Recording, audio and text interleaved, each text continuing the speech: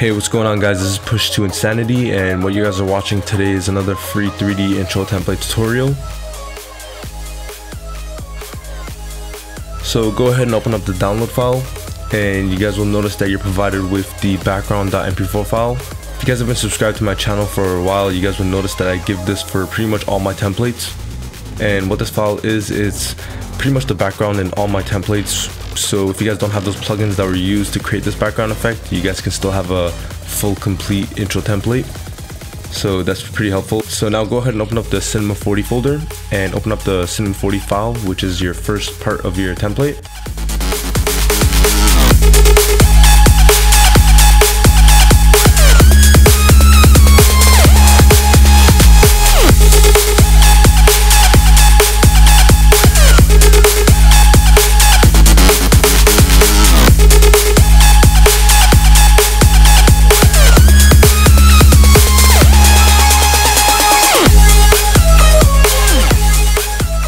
Now you guys will notice that you guys are given a bunch of materials at the bottom of the screen. So if you guys don't like the current colors of the template, you guys can change the color to whatever you want.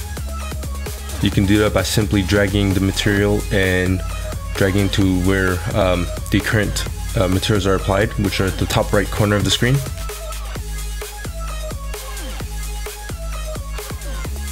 So once you guys are finished editing the colors of your intro, go ahead and change your mode text.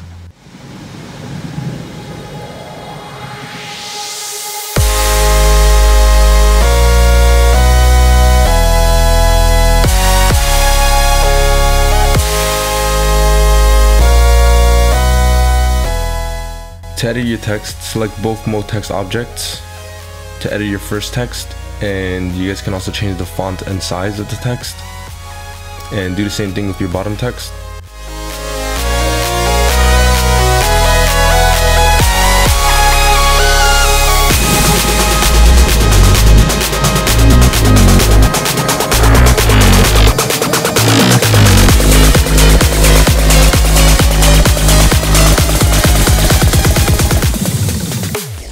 Once you guys have finished editing your text, go to your render settings and save your intro to your own desktop or folder, and you guys can render out your Cinema 4D part of the intro.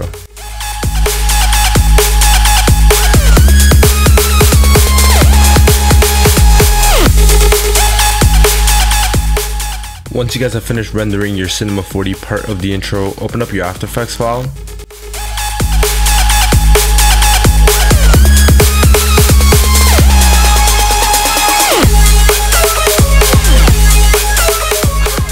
You'll notice that you're missing one file, which is the actual intro template render. So in order to fix this, just go and right click your missing file and replace the footage with what you guys rendered in Cinema 4D.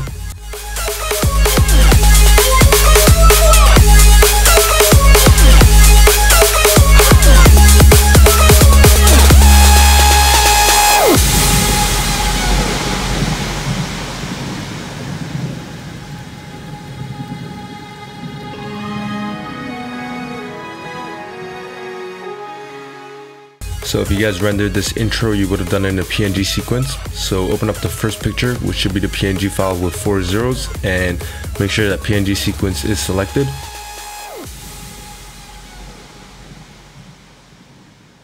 And if you guys already have the plugins that were used to create this background, you'll notice that the background will automatically appear. However, if you guys don't have the plugins, you guys will not have this background effect.